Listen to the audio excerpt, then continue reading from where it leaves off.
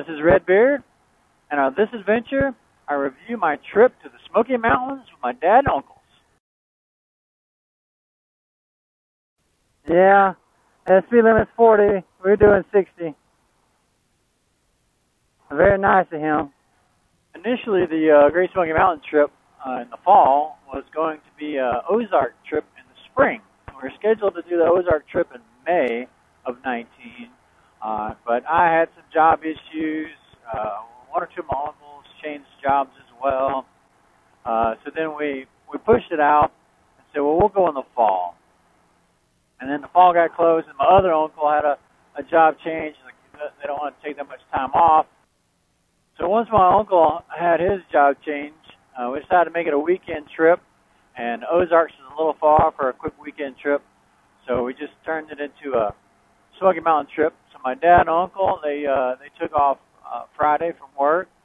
My other uncle, it looked like he wasn't going to be able to make it. He had a job change and had stuff going on in the house, and all this stuff was going on.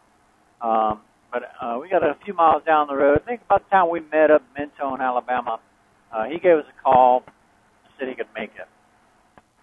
So he was able to join us. But he didn't join us until early morning Saturday. But on Friday, I worked for a few hours, and then I headed to Mentone, Alabama, where I met up with them. We had lunch there, Wildflower Cafe. I think I mentioned that in my other video. From there, we rode over to, taking the back roads to Dalton, Georgia. Went down this one little, nice little twisty switchback road. I forget the name of it, something Gap. From there to Dalton, Georgia, and then Dalton to Ocoee, Ocoee to Tellico Plains. Tellico Plains went across the Cherahalla Skyway. Beautiful road. Enjoyed that quite a bit. I'll have another video kind of reviewing that road. But from the Cherahalla Highway, we made it through Robbinsville up to Fontana Dam, up to Fontana Dam Village. We ate at the grill. I want to have a separate video for the grill as well. That was an experience. We were there. I've been there before with my other uncle, my dad, and the youngest of the three.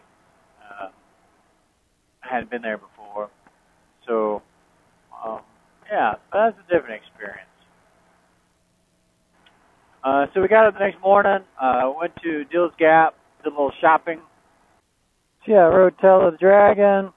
We went over to Maryville, rode from Maryville, hit Parkway that way, over to Cherokee down to Franklin, and ate at an amazing restaurant in Franklin. Rockin' Roly Poly's restaurant, I think it's called. I'll have a separate review for that. That was an amazing experience. The pecan pie was excellent.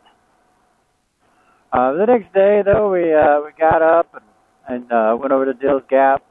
Bought last few little items we wanted, and then made our way back to the Cherahalla Skyway. And right after that, we departed. I went south, they went north, and I took the long way home and hit Highway 60. It was a good ride. I got behind some traffic, and it was evidently a bicycle race. I got behind or in the middle of all that. All in all, it was a great experience.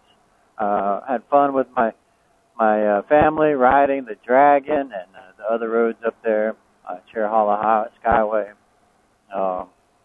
Yeah, look forward to next year. We're not sure exactly what we're doing. We're leaning toward Ozarks, but since we've tried to do that twice, it hasn't happened. So we will see if we end up doing that. This is Redbeard. Until my next adventure, see you on the road.